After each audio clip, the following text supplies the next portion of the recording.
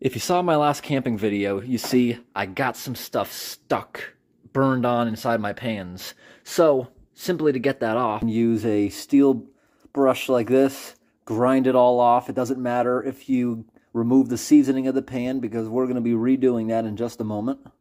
I always fill them up with hot water, let it sit for a minute, dump it out, put it to the side, and the heat of the pan evaporates it so it's perfectly dry and you can season it immediately. Alright, they're dry. These will start surface rusting very fast, so it's important to do the seasoning quickly.